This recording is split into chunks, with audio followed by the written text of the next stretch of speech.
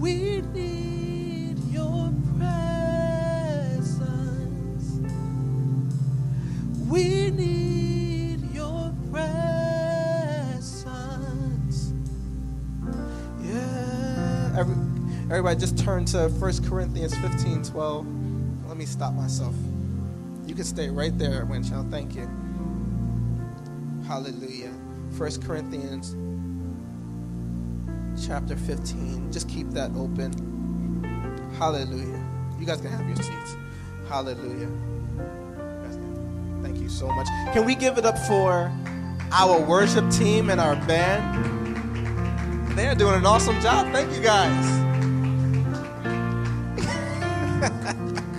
Can we give it up for our students, our leaders, Brandon Robinson, our lead campus minister, Tim Burney, our assistant lead campus minister. Let's give it up for CJ, Osner, Zaire, everybody. Bree, everybody that's here.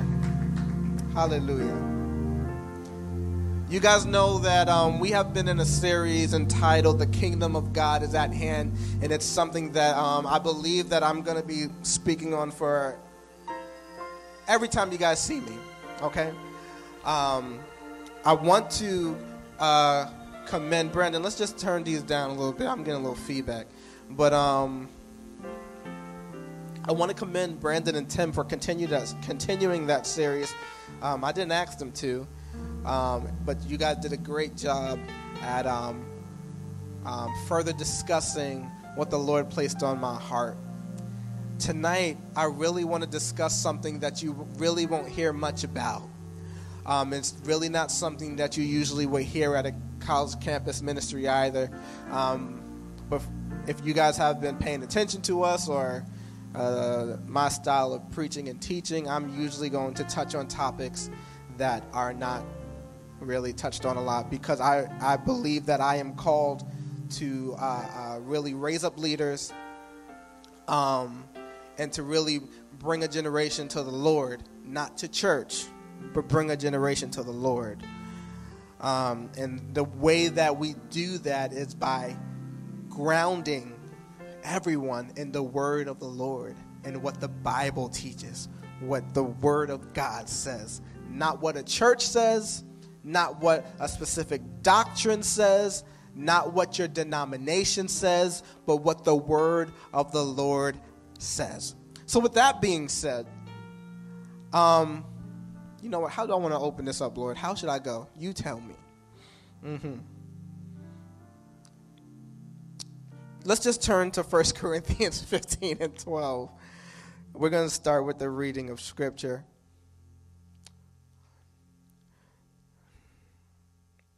No, we're not. Go to Matthew 27. Matthew 27. Matthew 27, starting at verse 50. Actually, let me just open this up this way. So tonight I want to talk about the resurrection. When we speak about the resurrection, our mind automatically goes to when Jesus resurrected from the grave. But there's a resurrection that we all honestly should be looking forward to. The resurrection of the dead is when Jesus returns, the second coming, those who have died in faith. We're talking about the return of Jesus, right? So we walk through what it means, what it is, and all that stuff.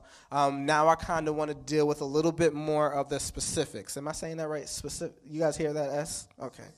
All right, so I want to deal a little bit more with the specifics of his return. And the Bible lets us know, you can read a little bit more in 1st and 2nd Thessalonians, but it lets us know that when Jesus returns, that those who died in faith will rise from the grave. Okay? And they will rise and they will be changed. And then they will go to meet Jesus in the air. But they won't go meet Jesus ahead of those who are still living. Okay? So I want to give you a picture. So Jesus comes, boom, right? He comes, and those who are alive are automatically changed. Okay? And then they go and meet Jesus in the air. Those who died in faith will rise from the grave, be changed, and go and meet Jesus in the air. What I find interesting about the great resurrection is that it literally looks like what happened at Jesus' crucifixion. And no one really talks about this, and no one really points this out. But what I love about Jesus is that he always gives us a glimpse of what is to come in his present. In almost every step of the way, let's go back. Jesus says, destroy this temple, and in 3 days I will raise it up. And everybody's looking at him like, what are you talking about? It took years for them to build this temple. Ain't no way you building up this building in 3 days. And Jesus is like, that's not even what I'm talking about. But they got it when what he was talking about actually happened. We see it so often when he's teaching parables. We see it so often when he's explaining things to the disciples. We see him constantly showing them, what would we call it in literary terms? Foreshadowing. He's showing them ahead of time, pay attention to this, because this is going to get you ready for that. When Jesus, let's just go to the passage of scripture. Go to Matthew 27. We should all be there, right? Matthew 27, starting at verse 50. Then Jesus shouted out again. This is him on the cross dying. Then Jesus shouted out again, and he released his spirit. At that moment, the curtain in the sanctuary of the temple was torn in two from top to bottom. The earth shook, rocks split apart, and tombs opened. It doesn't say that somebody came and opened the tomb. It said that tombs open, and it doesn't define whose tomb opened. It doesn't say that them who died in faith tombs opened. It just said, and tombs opened, right? Let's continue reading. The bodies of many godly men and women who had died were raised from the dead. So you can, being that they didn't give us names here, you can kind of just take your liberty there and start thinking about the different prophets and leaders of the faith that died before Jesus came. And they could have possibly been among them that rose from the dead. Okay? The bodies of many godly men and women who had died were raised from the dead. They left the cemetery after Jesus' resurrection, went into the holy city of Jerusalem, and appeared to many people. What's very interesting about this passage of scripture is that it goes from current to future back to current. Jesus dies on the cross, boom, the dead rise. And then there's a little comma there, and they left the grave after Jesus' resurrection. Well, Jesus is still on the cross at this time. Why did you feel the need to tell us that they left after he resurrected while you're still walking us through his crucifixion? At Jesus' death, all of them who fell asleep in faith rose from the dead, but they didn't leave the grave until Jesus resurrected. They didn't walk out from the grave until Jesus resurrected. And there's a whole bunch that I would love to say there, and it's really great preaching content right there, but I don't feel the need to do that right now because then we'll be here all night, but we're not going to do that. They had to wait for Jesus to resurrect first in order for them to walk out of the grave. I know for some of you guys, you may not have heard this ever before, but it's right here in the Bible. We read it right there in Matthew, right? So they didn't leave the grave until Jesus resurrected. Jesus' resurrection was his release to them that were bound. Jesus' resurrection freed them that were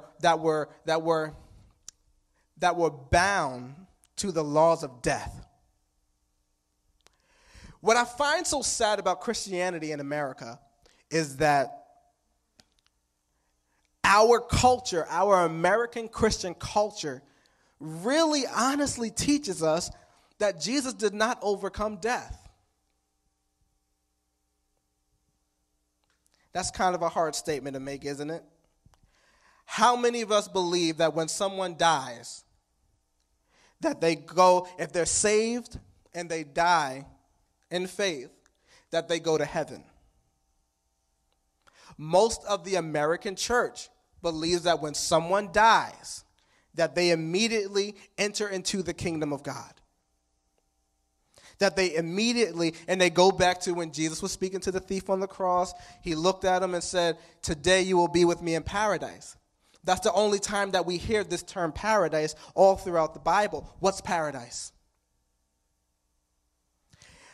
I kind of wanted to walk you through a little bit of Christian history, but I'm not going to do that. But paradise, I'm going to give you my thought, okay? You guys go study and look this up yourself. There's a reason why the early church coined a phrase called rest in peace, R.I.P. Because the early church, and it is my belief, that when we die here on earth, that we enter into a rest. We are literally resting in peace.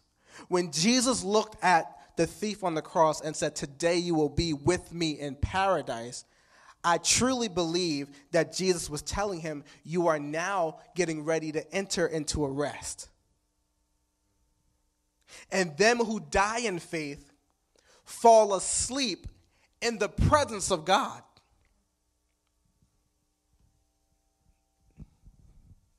Is that not paradise?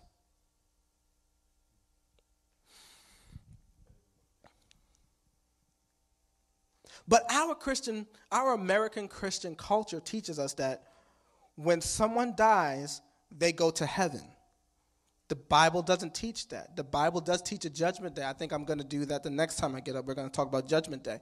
But the Bible teaches that no one will enter into their eternity until judgment day comes. It doesn't say that there's several judgment days, so everybody doesn't have a separate judgment day. There is one judgment day. And when judgment day comes, that determines where you will spend eternity. And if you have accepted Jesus Christ as your Lord, you will spend eternity with him. So if judgment day hasn't come yet, what happens to those who passed away in this earthly realm? I believe that they are resting, awaiting the time of the great resurrection.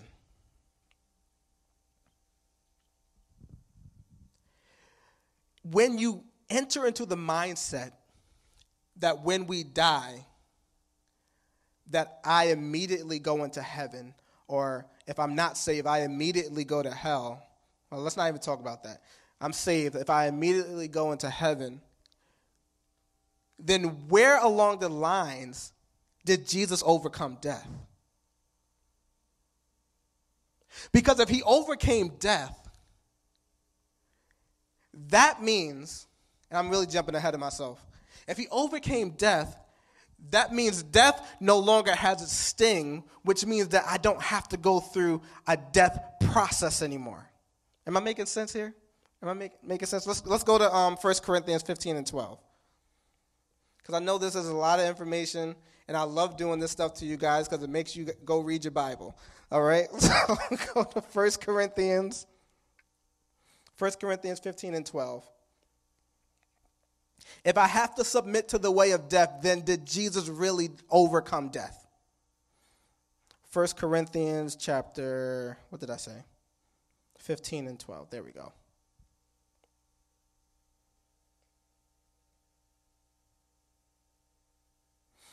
All right? But tell me this, since we preach that Christ rose from the dead, why are some of you saying there will be no resurrection of the dead? For if there is no resurrection of the dead, then Christ has not been raised either. And if Christ has not been raised, then all of our preaching is useless, and your faith is useless. And we apostles would all be lying about God, for we have said that God raised Christ from the grave, but that can't be true if there is no resurrection of the dead.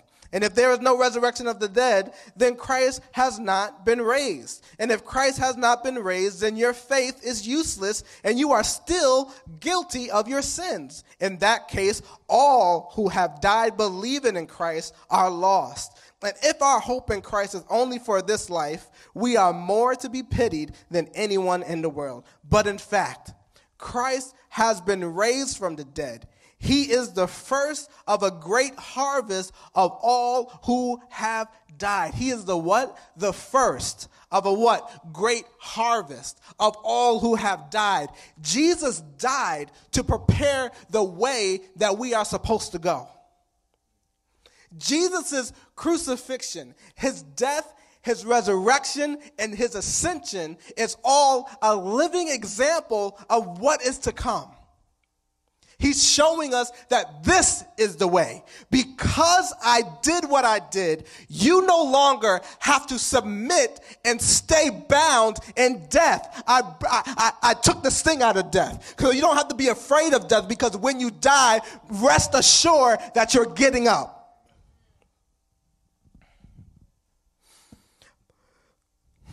I feel like I'm about to start preaching. He is the first of a great harvest of all who have died. So you see, just as death came into the world through a man, now the resurrection from the dead has begun through another man.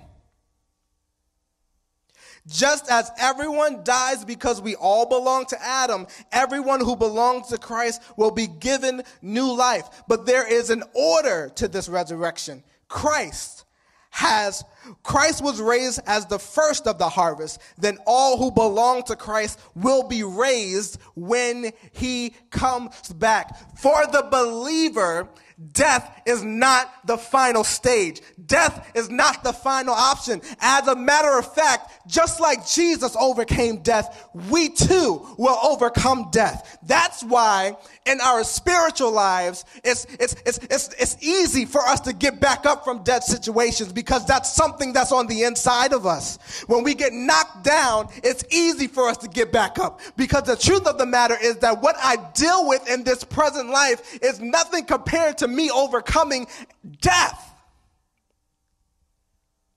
If I overcome death, then you best believe I'm going to overcome every temptation that the devil throws at me. You best believe I'm going to overcome every fight, every struggle, every hardship that the devil throws at me, because he's nothing compared to death. Because if I die out of faith, my eternity, the eternity that I would spend in hell, it's actually torment for the devil. But because I have faith in Jesus, I overcome what's going to take the devil out. I overcome what the devil can't stand. I overcome what the devil is trying to really elongate so he doesn't have to go. I'm getting too happy.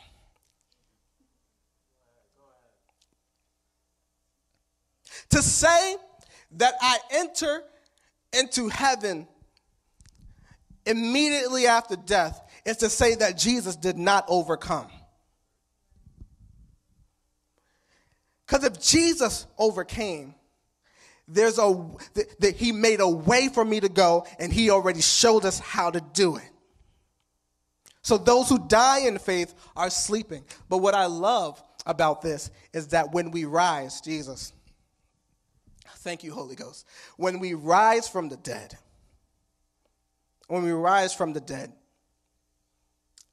the Bible lets us know that we are changed. Our bodies are glorified. Where have we seen a glorified Bible in the Bible? Jesus. The Bible says that when Jesus rose from the grave, that his body was glorified. And once we got to the point of his glorified body, we started to realize that he can walk through walls. See, this understanding of when I die, my spirit goes to heaven is actually antichrist, because that's a pagan belief. That comes from like Greek mythology and a whole bunch of other pagan beliefs. They believed in their spirit leaving their body. When the Lord created us, he created us a whole being already. Jesus rose from the dead physically. His body was glorified physically. And he ascended into heaven physically. Literally, Jesus right now is sitting at the right hand of God the Father with a physical body. He's not a ball of light. physical body. When we rise from the grave, when we are glorified, we're going to have a physical body. We're going to look like ourselves. Why is it important to understand the resurrection? Because how you see the future, how you see what's going to come, helps you to live right now. It helps you to really put things in the proper perspective. You wouldn't be so easy to give up and quit on things when you realize that you're overcoming death.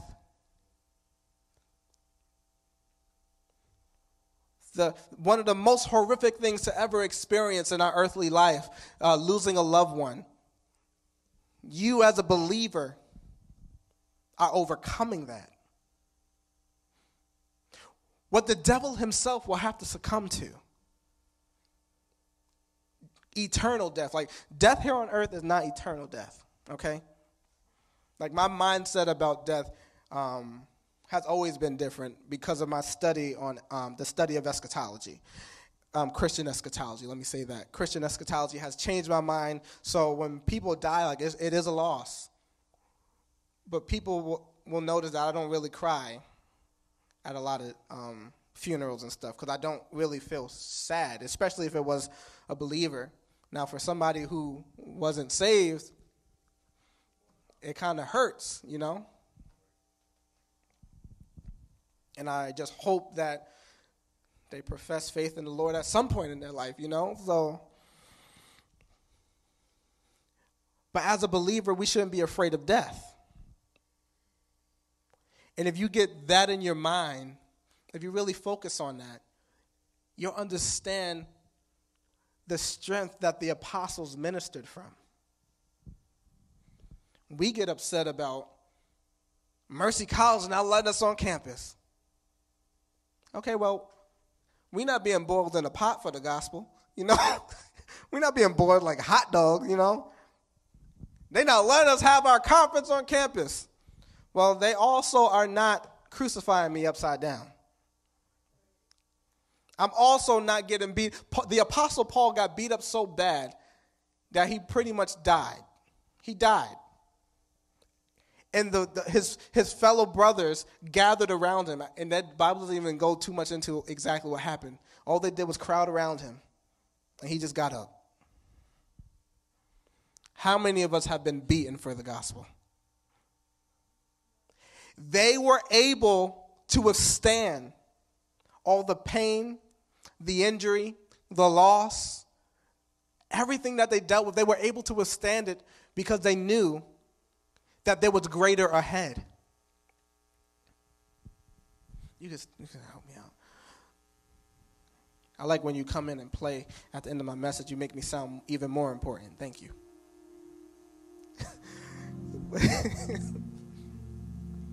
They were able, our forefathers were able to go through what they went through for the gospel because they knew what was coming was greater than where they were.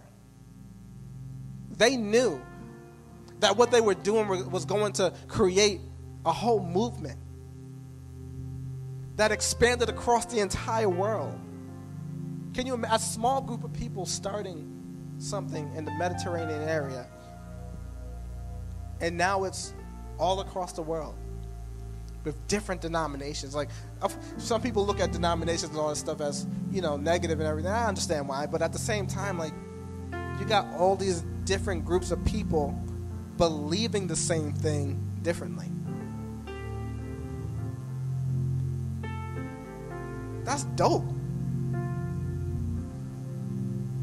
And they were only able to do it because they had their eyes fixed on his return.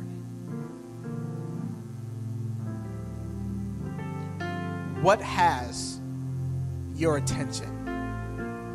Are you so focused on school that you forget the return of Christ? Are you so focused on your issues that you forget that Jesus is coming back? Instead of tending to your needs, instead of tending to your mental, I struggle with this too. There's times where, listen, we've been doing help for 10 years. And I've been in ministry for at least 2 to 3 years before we started Help. Sometimes I get to the point where I'm like, Lord, I gave you my whole life. Some days, I just want to go to Barbados and stay out there for a year without having to worry about putting a sermon together and all. Like, those are things that come to my mind. And I'm sure those are things that come to you guys' mind. I'm getting tired of coming here and doing Bible study. I just want to be in my room. I just want to do my homework. I get it. But what's more important to you? Preparing for his coming or attending to your right now needs? I get that life is hard. The Bible tells us that life is going to be hard. It warns us, your days are going to be hard. Don't make it harder than it needs to be. The Bible says that. I know life is hard. I know things don't go according to plan. But are you preparing yourself for his return? Are you preparing yourself to see Jesus? Because the kingdom of God is at hand. His return is soon. There is a great resurrection coming when he returns. And I just want to ask you this simple question. Will you be amongst them that will rise to meet him in the air? Will you be amongst them whose bodies will be glorified? What I love about the great resurrection is that all the people that died in faith that I miss, I'm going to be able to see them again. That's one of the things I love about it. My aunt passed away a few years ago, and she was the one that raised me in church. The reason why I'm doing what I'm doing now is because of her. And I remember when she passed away, when I was producing in the city, and I got a phone call at work. She just got sick suddenly, like just in 2 days. She got sick suddenly. I get a call at work. I was planning some interviews and stuff like that, and my mother said, Freedom, you need to jump on the Metro North and get to the hospital as soon as possible. And I remember how nervous I felt because I didn't know what was going on. I didn't even know it was that serious. I stepped off the elevator in the hospital. As soon as my foot crossed the threshold of the elevator, I heard my entire family go up screaming. And immediately I walked around the corner, and they all looked at me. And my mom came up to me and was like, I guess she was waiting for you. And at the moment, I felt a great pain because I'm like, I wanted her to see me get licensed. I wanted her to see me get ordained. I wanted her to see the Help Ministries grow and become what I envisioned. I wanted to be able to sit down with her and talk to her about the things that I deal with in ministry. I wanted to hear her wisdom. Besides her, there was nobody else in my family that goes to church. Or that was a devout follower.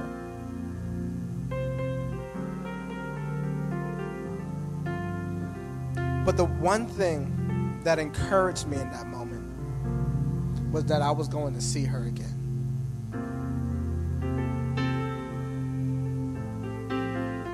That's one of the things I love about the Great Resurrection. I'm going to see my aunt again. You're going to see whoever you lost again.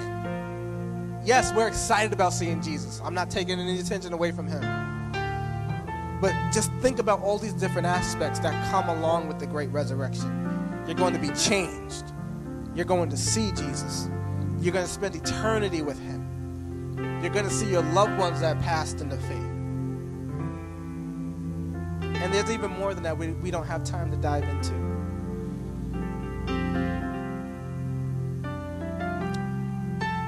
But will you be ready for that day?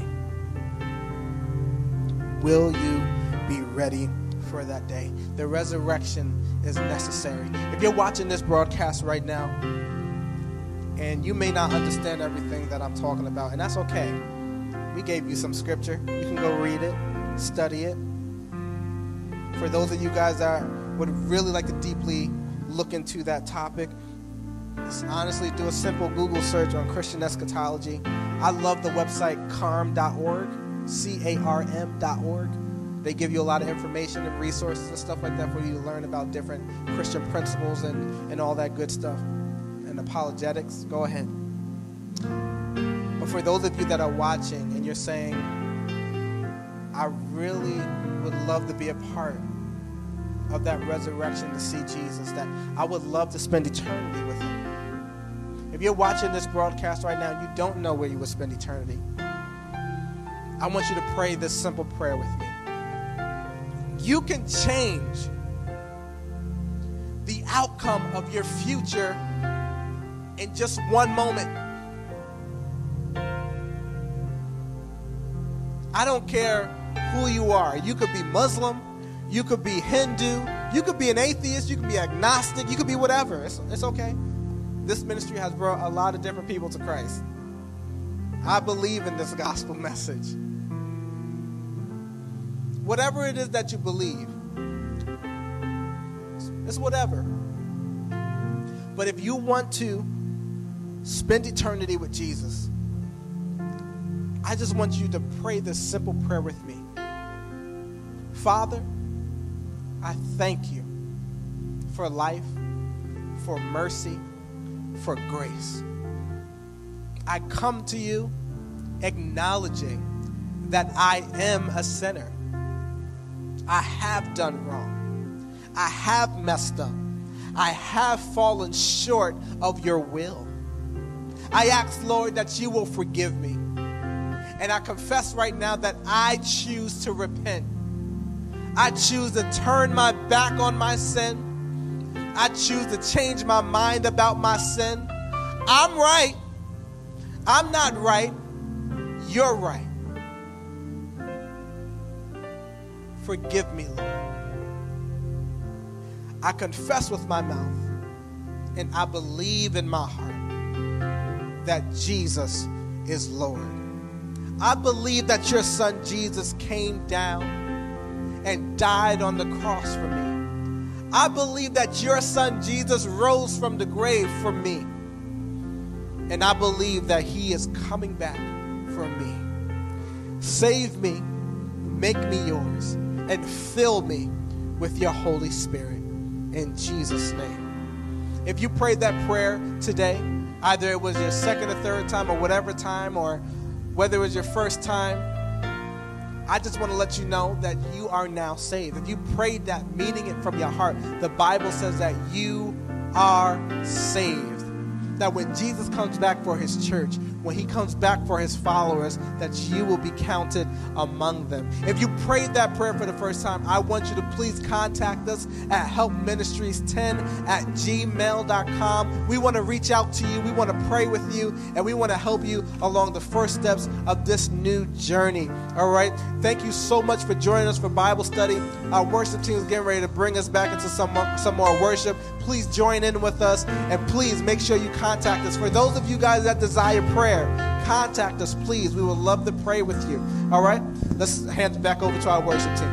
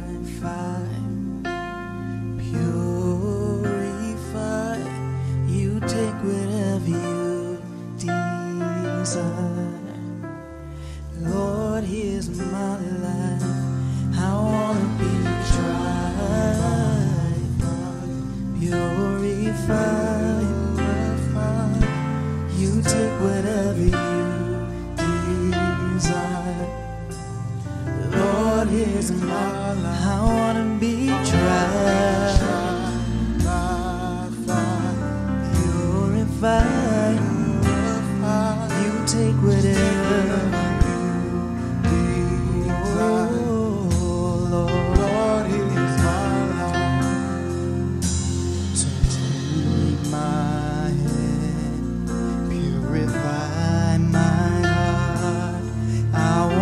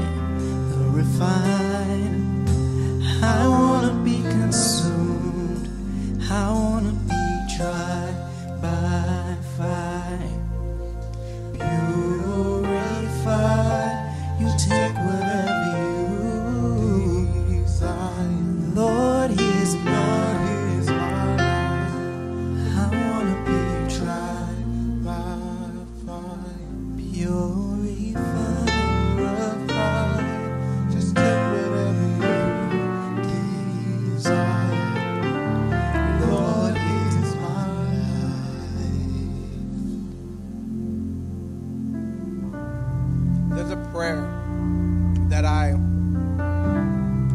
pray very often.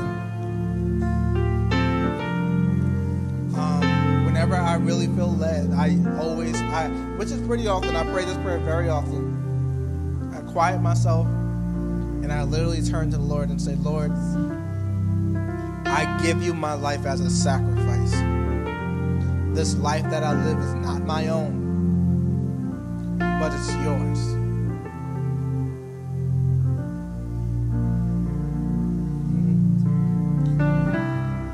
If you're watching this right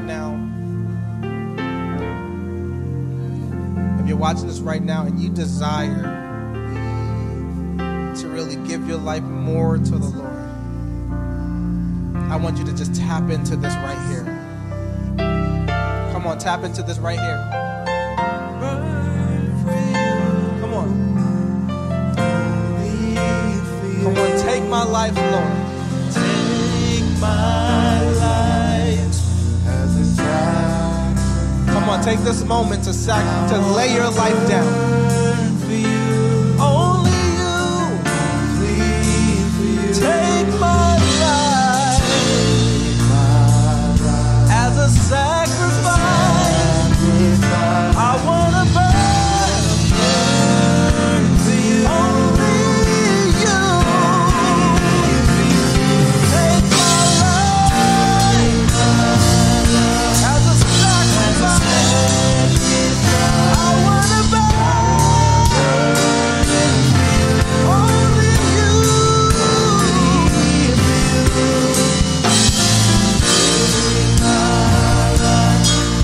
As a sacrifice. I wanna burn. Only you. I wanna burn. Only you. I wanna burn. Only you. I wanna burn.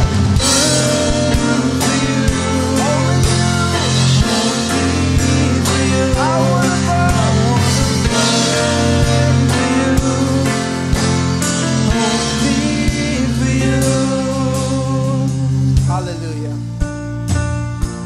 Hallelujah.